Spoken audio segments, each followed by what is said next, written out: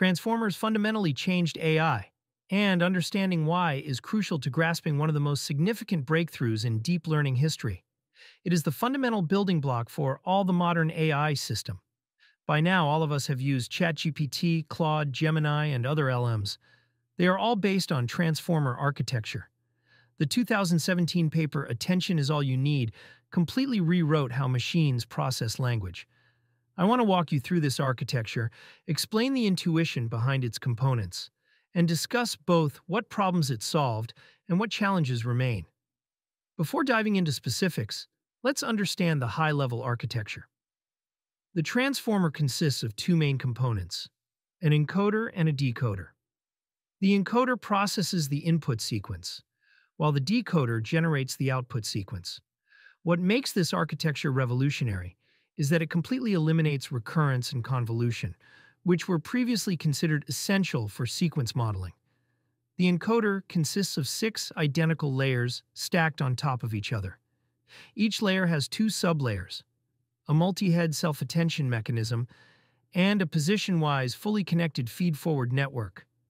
The decoder also has 6 identical layers, but each layer contains 3 sublayers, a masked multi-head self-attention mechanism, a multi-head attention over the encoder's output, and a position-wise feed-forward network.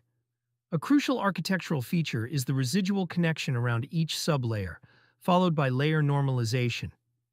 This allows gradients to flow more easily through the network during training. The output dimension throughout the model remains constant at 512, simplifying the overall design. Embeddings and positional encoding, giving words meaning and order. The input to the transformer begins with word embeddings. Each word is converted into a 512-dimensional vector using learned embeddings. These embeddings capture semantic relationships between words, placing similar words closer together in the vector space. But there's a fundamental challenge here. Unlike RNNs, the transformer processes all words simultaneously, so it has no inherent understanding of word order. This is where positional encodings come in. The authors use sine and cosine functions of different frequencies to encode position. This might seem complex, but the intuition is elegant. Each position is encoded as a unique pattern across the 512 dimensions. Positions that are close together have similar patterns, while distant positions are more distinct. The sine and cosine functions were chosen because they allow the model to easily attend to relative positions. The relationship between position 5 and position 8 is the same as between position 105 and position 108. These positional encodings are simply added to the word embeddings before feeding them into the encoder and decoder stacks. This combined representation carries both semantic meaning and positional information. Self-attention, the core innovation. The heart of the transformer is its self-attention mechanism. While attention had been used before, the paper's implementation as the primary mechanism for processing sequences was revolutionary. Here's how self-attention works. For each word, we create 3 vectors: query, key, and value, by multiplying the embedding with 3 different learned weight matrices. To determine how much focus to put on each word when encoding a specific word, we compute the dot product between the query vector of our target word and the key vectors of all words in the sequence. These scores are scaled by dividing by the square root of the dimension of the key vectors. This scaling prevents the dot products from growing too large, which would push the softmax function into regions with extremely small gradients. The scaled scores go through a softmax function to normalize them between 0 and 1, creating attention weights. These weights are then used to create a weighted sum of the value vectors, producing the output of the attention layer for our target word. The beauty of this mechanism is that it allows each word to directly consider every other word in the sequence. This direct connection enables the model to capture long-range dependencies much more effectively than RNNs, which have to pass information sequentially through many time steps. Rather than performing a single attention function, the authors found it beneficial to linearly project the queries, keys, and values into different subspaces and perform attention in parallel. This is multi-head attention. With 8 attention heads, each operating in a 64-dimensional space, The model can focus on different aspects of the sequence simultaneously. Some heads might focus on local syntactic patterns, while others capture long-range semantic dependencies or even specific linguistic phenomena like coreference resolution. The outputs from all attention heads are concatenated and projected back to the original dimension using another learned weight matrix. This parallel processing allows the model to jointly attend to information from different representation subspaces at different positions. The feedforward networks, adding depth and complexity.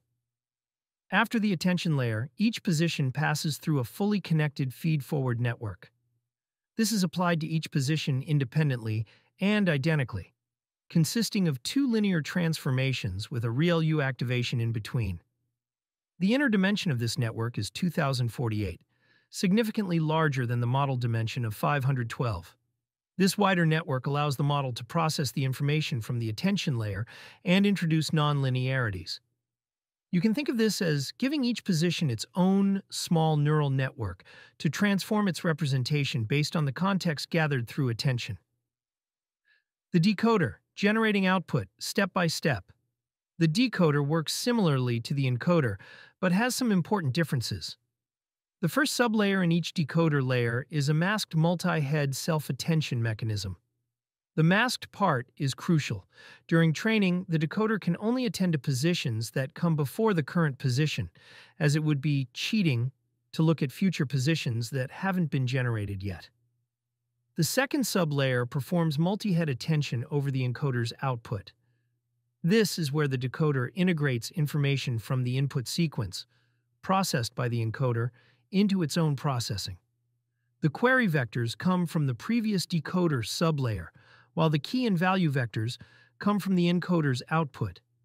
Finally, the decoder has a linear layer followed by a softmax function to convert the final representations into probabilities over the vocabulary, generating one word at a time. Training and optimization. Making it all work, the transformer uses label smoothing during training, which prevents the model from becoming too confident in its predictions. The optimizer is Atom with a custom learning rate schedule that includes a warm-up period. This schedule increases the learning rate linearly for the first 4,000 steps and then decreases it proportionally to the inverse square root of the step number. Dropout is applied to the output of each sublayer, to the sum of embeddings and positional encodings, and to the attention weights. This regularization technique prevents overfitting and encourages robust learning. What problems did transformers solve? First, parallelization. RNNs process tokens sequentially, making them difficult to parallelize. Transformers process all tokens simultaneously, enabling much faster training on modern hardware. Second, long-range dependencies. RNNs struggle with capturing dependencies between distant tokens due to the vanishing gradient problem. Transformers directly model relationships between any two positions, regardless of their distance. Third, computational efficiency. While the asymptotic complexity is higher, the constant factors and parallelization make transformers more efficient in practice for most sequence lengths. Fourth, interpretability. Attention weights provide some level of interpretability, allowing researchers to visualize which parts of the input the model focuses on when making predictions. Fifth, foundation for scalability. The architecture proved highly scalable, leading to increasingly powerful models from BERT to GPT to the modern frontier models we use today. What challenges remain? First, quadratic complexity. The self-attention mechanism has quadratic complexity with respect to sequence length, making very long sequences computationally expensive. This has sparked research into efficient attention mechanisms like sparse transformers, reformer, performer, and others. Second, positional encoding limitations. The original sinusoidal position. Encoding doesn't generalize well to sequence lengths longer than those seen during training. Alternative approaches like relative positional encoding, rotary position embedding, and learned position embeddings aim to address this. Third, context window restrictions. Related to the quadratic complexity issue, most implementations have a fixed maximum sequence length, limiting the context models can utilize. Extending this context window remains an active area of research. Fourth, training instability.